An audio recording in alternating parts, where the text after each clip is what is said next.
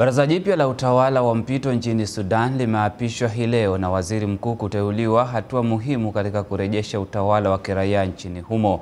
Baraza hilo linachukua nafasi ya baraza la utawala wa muda wa kijeshi lililochukua uongozi wa nchi baada ya miezi ya maandamano mabaya yaliyopelekea kuanguka kwa utawala wa kiongozi wa muda mrefu Omar al-Bashir.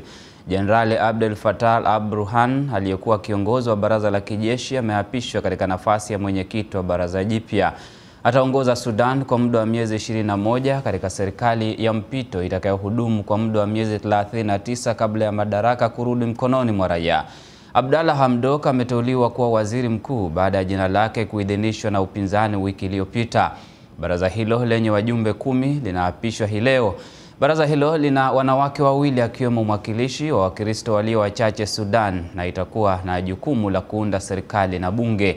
Hatua ya kuundwa kwa baraza la mpito inafuatia makubaliano yaliyosainiwa Jumamosi katika hafla iliyohudhuriwa na mawakilishi wa nchi kadhaa na kutoa ishara ya kurejea hali ya utulivu wa kudumu nchini Sudan. Tukisalia huko nchini Sudan ni kwamba maandamano mapya yametokea tena katika mji mkuu wa Khartoum, Sudan, lakini mara hii hajaitishwa na muungano wa wataalamu wa Sudan ulioshiriki katika mazungumzo ya kugawana madaraka kati ya jeshi na upinzani. Baadhi ya wanachama wa upinzani wanasema hawajafurahishwa na hali ya kukosekana uwazi katika muungano wa wataalamu wa Sudan SPA. Mwandishi wetu wa Khartoum Esha Sarai ameandaa ripoti ifuatayo inayosomwa na Aida Isa. Muungano wa wafanyakazi wenye uledi wa Sudan SPA ulikuwa sehemu ya umoja ulioshiriki mazungumzo ya kuunda serikali ya mpito na viongozi wa kijeshi nchini Sudan baada ya jeshi kutoa madaraka Aprili 11. Lakini baada ya mkataba kusainiwa rasmi wikendi iliyopita, kundi dogo la waandamanaji kutoka kwa wafuasi wa upinzani limeendelea kuandamana nje ya makao makuu za ofisi za muungano wa wafanyakazi wenye uledi wa Sudan. Wakati muungano wa wataalamu wa Sudan SPA ulikuwa unaitisha maandamano, tulifanya kila jambo walituambia na kutekeleza mipango yao.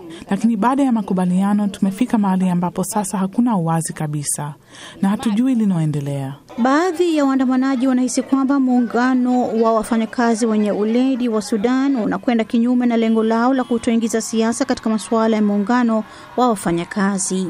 We are demanding that they pay attention and work on their... Tunataka wazingatie na kutekeleza malengo yao muhimu ya kuhakikisha kwamba miungano ya wafanyakazi ina nguvu na huduma kwa raia zinatolewa.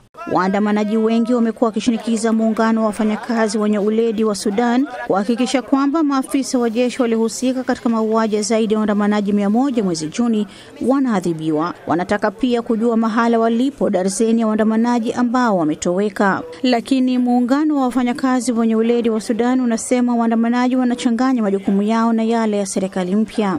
They are dealing with SPA as if it is the new government in Sudan. Wanachukulia SPA kuwa serikali mpya ya Sudan. Hiyo si sahihi. SPA itasalia kuwa muungano huru. Ni kweli kwamba una ushirikiano mzuri na utakuwa na uhusiano mzuri na serikali, lakini hautakuwa serikali. Hata hivyo muungano huo unasema unakaribisha maoni na hisia za waandamanaji.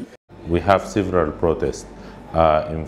Tumekuwa na maandamano kadhaa mbele ya makao makuu ya ofisi zetu za SPA na hatudhani hili ni jambo baya.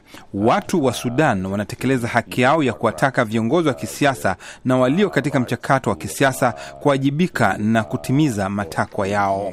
Na ili kuwahimiza waandamanaji, Farid na wanachama wengine wa SPA hukutana na waandamanaji kila mara moja kwa moja ili kujibu maswali yao pamoja na kuangazia matakwa yao. Aida Isa, VOA, Washington.